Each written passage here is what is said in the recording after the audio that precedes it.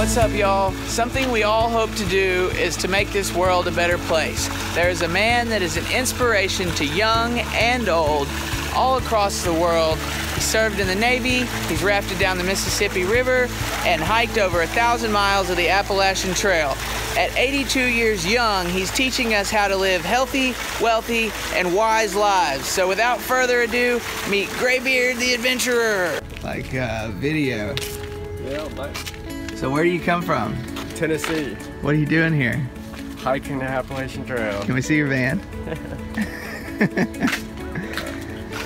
Oh yeah. What do you call that? Is that a hiker trash? Yeah. Oh yeah. Just thrown in there. So are you starting or finishing or?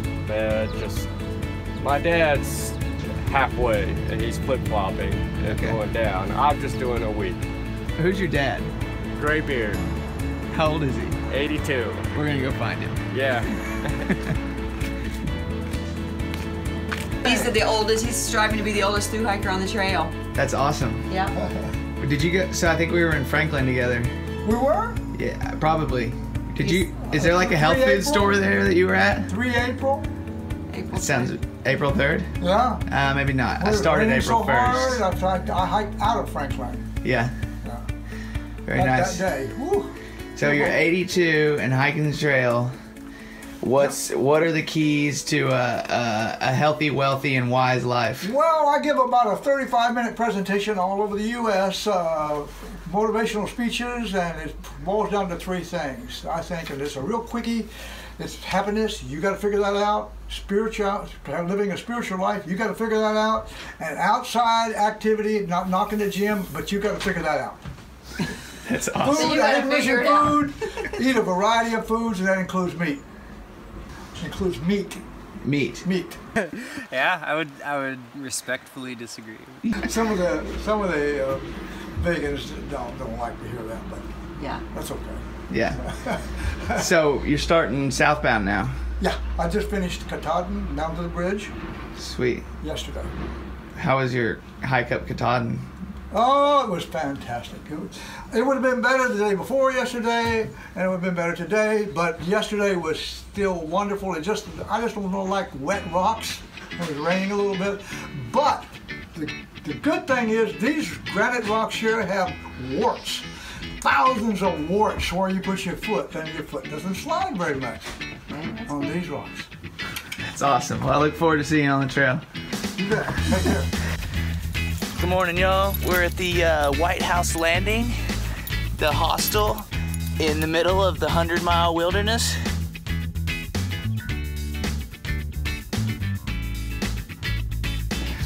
I'm gonna pack up. We're gonna go eat breakfast, and we get to hike with Graybeard today, which is gonna be awesome.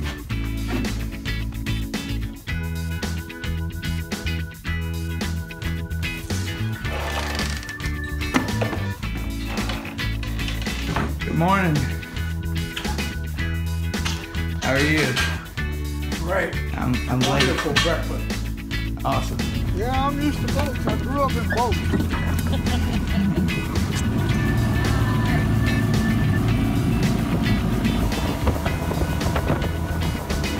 How do you feel this morning? I feel great. I got spots with me. I always feel good. You keep tracking your journey on that, right? Isn't there a map online that you can mark your... People can follow you?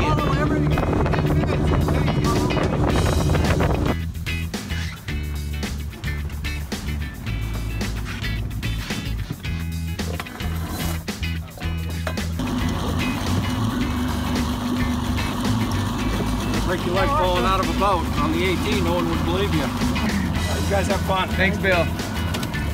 Stay out of trouble. What does your pack weigh? What did it weigh coming into this 100-mile wilderness? My weight was, when I left, I got a scale in the van. It was 25.5 pounds. I've never hiked with that much weight on the whole AT. Usually when I'm full, it's 23.5. When I'm going out just for one night, including water, I can get it under 20 pounds. I'll have to take this pack off and see what's going on with my hip. Maybe it's just simply the weight. Hey, so you use gut hooks? I use that, and I use the National Geographic. I don't know if I'm going to be able to. I'm going to have to go really slow because I'll mess my whole day up if I don't. I'm not used to 25 pounds. This pack, it is so comfortable. When I get it down to ultra light, it's like I don't have one on. That's definitely not right. It's supposed to be 9, I guess, but I don't know what it's supposed to be. Well, it looks like it was a 500. 500 what? 500 miles? From where, though? Somebody's personal sign. Probably a section. Yeah. Yeah, something like that. So what did you do to train for this hike? A hike. If you're going to do something, how do you train for it? You do the activity you're going to be doing. If you're going to swim, you swim. If I'm going to paddle a boat, you know what I did? I got a pond at my house. It's got a dam. So I put the bow of the canoe up in the dam and just paddle, you know, like I was trying to push the dam down. And of course, you know how a boat works. Paddling, the paddle doesn't necessarily move through the water, but the water pushes the pressure on the water pushes the boat forward. Well, in that case, the boat couldn't go forward, so I had to pull the paddle through the water. And that was the best exercise I could come up with. Any gym anywhere could not compete with that technique of training.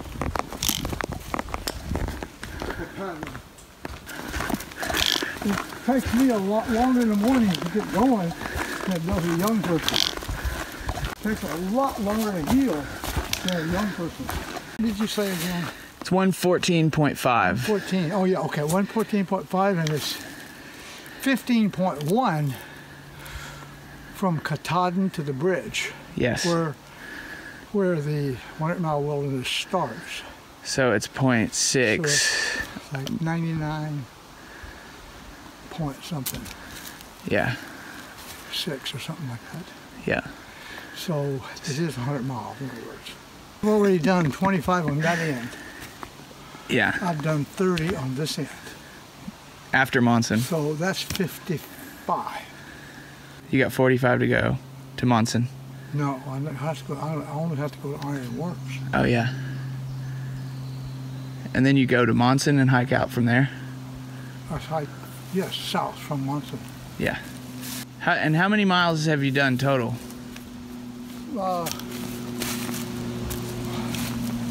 When I get to Iron Works Road, it'll be a little over 1,200. I don't think I got my trail legs. The only trouble is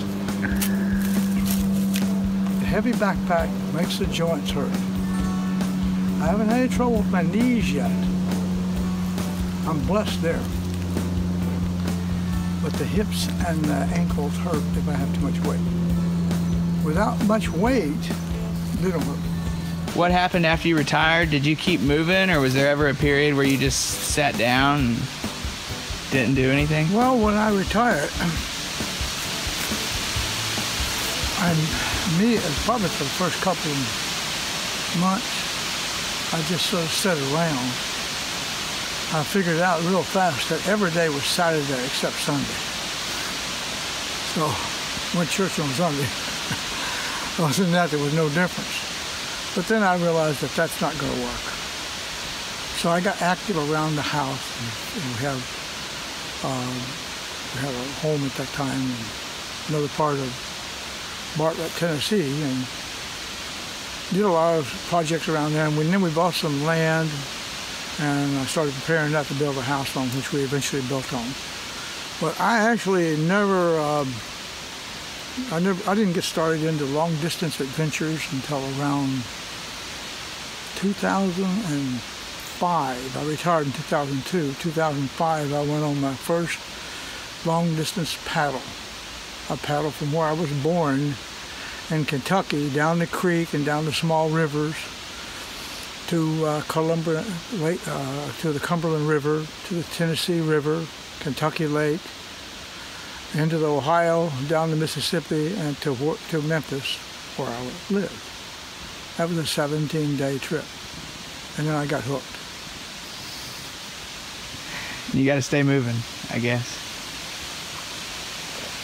So most of my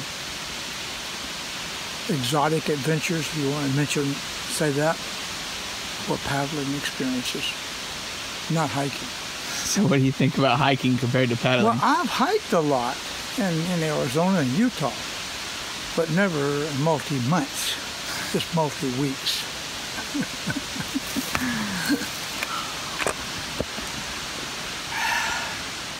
So when you're going up the Mississippi, did you have to portage your canoe around the locks, or how did that work? Well, actually paddling down from its source, north central Minnesota to the Gulf of Mexico, yes, you have to portage. As a matter of fact, unknown to most people, there were 40 dams on the Mississippi, and only about 10 of those did not have locks that you could paddle in a lock and it lowers the water and you paddle out the other end. But those 10, minus one that they've blown out, you have to paddle over the rapids there. But 9 of those, you have to literally portage your way around the dam. And some of them are big. Some of them, it's a long way around. It's not just a mile, but more than that in some cases. You got a mosquito in your nose. There you go. There's hardly any cargo ships that travel the Mississippi River beyond New Orleans. Oh, so it's short. Baton Rouge. Okay. Louisiana. But barges, they go all the way up to now to Minneapolis. They used to go beyond that, but the first lock coming downriver used to be in downtown Minneapolis, which they would bring the barges up above. But they've closed that lock forever. And incidentally, we were the last. Oh, I had some other people paddling with me. I was in a boat alone, but they were paddling with me, a film crew. And we were the last source-to-sea group to ever paddle through that lock. Nice. Because it's closed forever now. Try to keep the Asian carp from going upriver. Did you party any? And there were quite a few casinos along the way, but I didn't go in the casino. I left my money in the restaurants, not in the casino. Nice. My friend, 1 gallon, and he got that name because the first time he hiked the AT, at halfway point he's supposed to eat a half-gallon ice cream, and they didn't have a half-gallon, so he ate the whole gallon. He's been 1 gallon ever since. No. 1 gallon, if you're out there and you happen to see this, can't wait for you to walk up behind me and throw those big arms around me. And goddess, if you're out there, you are still my adopted granddaughter on the trail. Thank you. Nobody can replace Bill Manaman. If you ever Google his name, Google Bill Manaman, you'll be shocked. And that's only about 1/10 of what he's done on Google. But he's not very good about putting stuff up on the internet. So you're very connected with the social media world on the internet? The paddle world, yeah, really, really well known in the paddle world.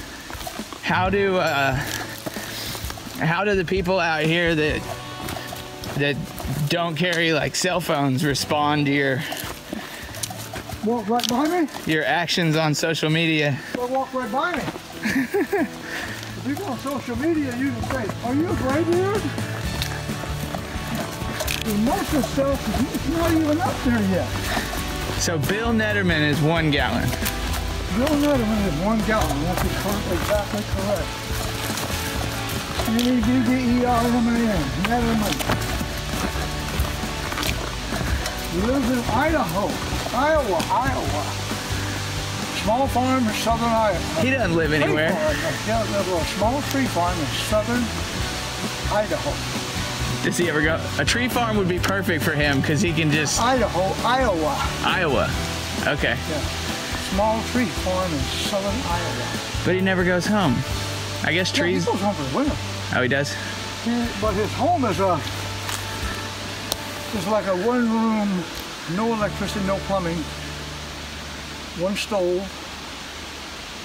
and he lives in that 1-room log house through the winter. But he plans his next year, or his next journey, which is probably going to be about 9 months out of the year, there in that little log house in the winter. The reason I saw him so many times coming down the Mississippi River, because several times he would paddle down and make sure that his trips ended up in the Mississippi so he could paddle on down the Mississippi and then over to Dallas and spend Thanksgiving and Christmas with his sister. That's important. I know him too much. You don't know. Some old person get recognition for something they do in the physical world. Maybe, I really think that. maybe you're onto something. And especially since I paddled for juvenile diabetes on the Mississippi. We raised a lot of money for research. And I'm actually hiking for juvenile diabetes, but I'm not trying to raise money. I'm just trying to raise awareness of it. Another reason I'm hiking is to raise awareness of the life and death of Chief Graybeard, the Indians. That's the reason I spell it G-R-E-Y instead of G-R-A-Y. Do you feel a spiritual connection to Chief Graybeard? Yeah, kind of, you might say. If I think about how he died, I almost cry. Because he basically shot him in prison. They said he was trying to escape, but they didn't have to shoot him after this. And he died in prison in Florida.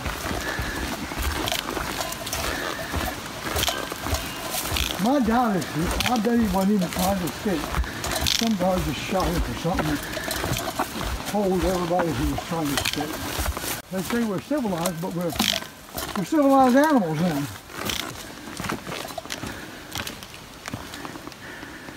Have you seen a white blaze for a while? No. I haven't either. There's one. There's one right there. White blaze.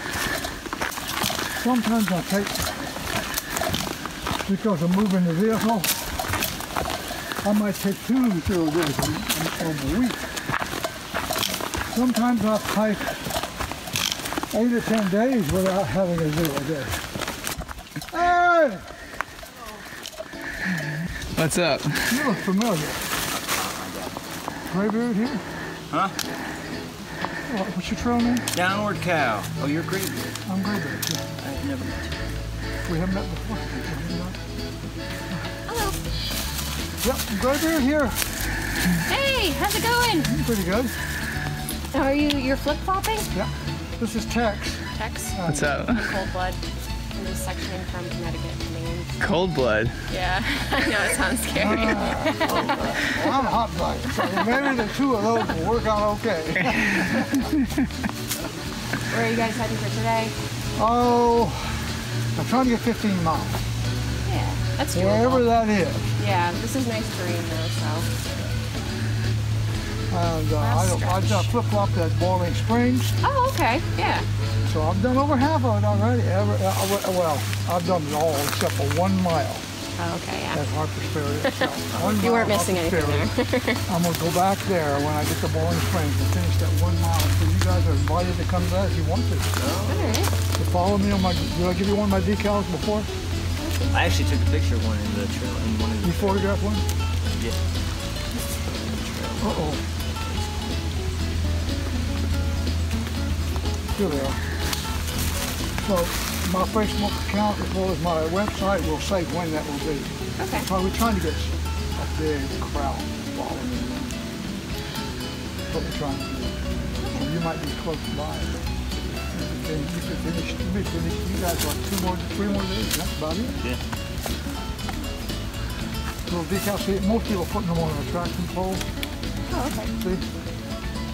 Oh, yeah. If you want to put it in now, I'll store away. Let me have it.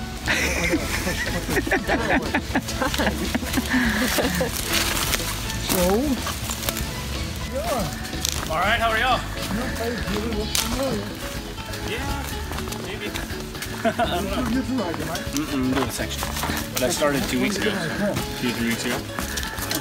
You flip-flopping going north Yeah, and south? yeah. Okay. Graveyard. No. I'm Sarge. Nice to meet you. You're what? Sarge. 4. Well, they get that age wrong. I'm 82. Unreal. Can I get a picture with you? Yes, you certainly may. I appreciate that. Yeah, I'm documented by the Conservancy as the oldest person attempting the record right now. There was a couple others started, but they all fell and broke something. Okay. Perfect. And your trail name? My name's Highlander. Highlander. Yes, sir. I think there might be a few of us, actually. Well, I can tell you one thing. That's a great name. I'm getting me a Highlander when I get back home. Yeah, but I left 1 mile down at Harper's Ferry between the river and the office. They're going to have a big party there. Nice. Watch my website. Oh, let me give you one of my decals. Yes, absolutely. Watch my website, you'll know what it is. And if you're in the area, come over and hike with us that last mile. I might do that. Absolutely. When's that going down? Be here last week in September, give or take a week or so. Perfect. Perfect. I'm taking my time, I'm talking to people. So, Yeah. So many people, probably 1,000 people I've met that are coming up now. Wow. So I'm having to stop almost at every group. Yeah, absolutely. Cool. Okay. Well, good luck to you. Care. Take care. Some people are big breathing like that, and they just sort of say, fine. Keep looking straight ahead and keep walking. Yeah. They're missing so much in this world. That kind of personality. Don't you think so? Oh, without a doubt. Other people, I think when we learn how to focus on other people instead of ourselves, it makes us happy. Huh? It doesn't look like it. Yeah, it does, doesn't it? Now this looks like the trail. Right there, doesn't it? I mean, that looks just like a trail that leads up to here. Is that somebody in a hammock down there? Oh, that's a sign. Oh, that doesn't look like the trail. But it looks like I see the lean-to ahead. Yeah. So I'm going that way. Mr. Cameraman, where are you going? You going through the woods? Yeah. I'm following you. I think a tree just fell down up there. Let's go. Let's do it.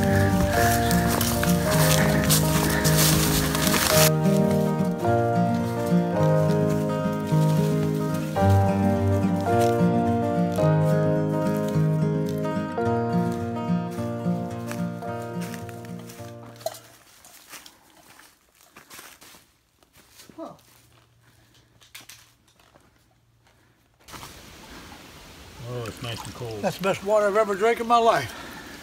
Here comes a hiker. Is this it? What's up? I told you I was your friend.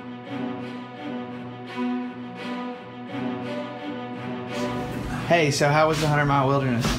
It was tough on me. Yeah? Yeah, because I didn't drink enough the first 2 days. The water tastes like swamp water.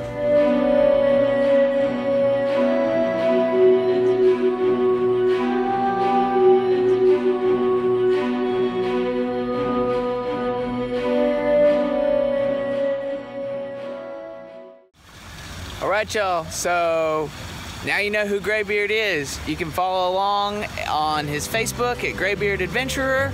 If there's one thing that he taught me spending time with him, it's to keep a positive attitude no matter what. If your body hurts, if something's going wrong, if the weather sucks, don't give up. Power through it and just have a tough head, and that toughness needs to be a smile. Even if you gotta grit your teeth and smile, do it. So, have a great night, and thanks for watching. If you like this video, give it a thumbs up. If you want more, subscribe. And if you think somebody else will like it, please share. There's some awesome people out here, and it's absolutely beautiful in Maine, so stay tuned. I'll see y'all soon.